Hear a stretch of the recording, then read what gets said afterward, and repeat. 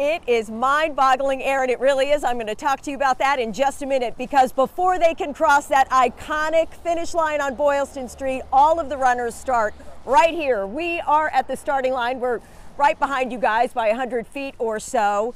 And planning for this 127th Boston Marathon started a week after the 126th Boston Marathon last year. It is a logistics miracle with meticulous planning. Earlier this week, I spoke with the bus operations director involved in all the planning about the transportation fleet to get runners from wherever they are over to Athletes Village, which is about 7/10 of a mile from here. You can see this road is busy right now, guys. It's open until 7 o'clock this morning, and then they will close it. Also wanted to let you know that 22 Massachusetts National Guardsmen are rucking this route. They started about 10 minutes ago.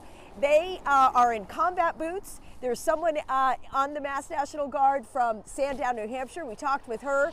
They think it'll take them 6 or 7 hours to get to the finish line. Quite a commitment there.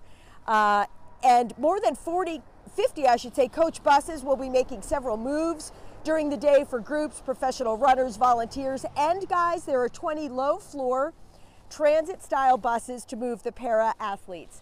Also wanted to let you guys know that overnight at midnight, bicyclists ride the route, and we talked with 3 bikers who they started at midnight, and we met them here at like 5 o'clock this morning, and they were just all abuzz, having done a round trip of this Boston Marathon route. I mean, it's just such a special event for everyone. Everybody kind of wants to take their piece of it in the way that they can.